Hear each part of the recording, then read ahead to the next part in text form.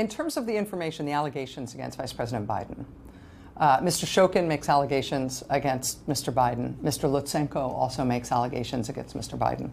Do you believe that those allegations were true?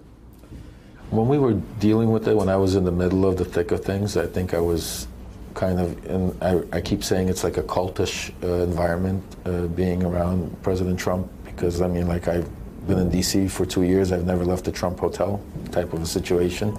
So I truly believed, seeing different information that was handed to us at that time, that Joe Biden was doing something illegal.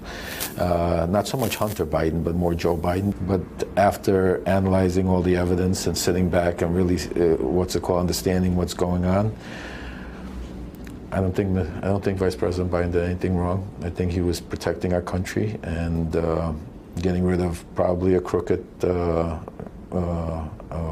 attorney general, and people use this to their advantage. A lot of rich people in Ukraine have their own agenda, and they use us here for their own political stuff. So I think this was a big one.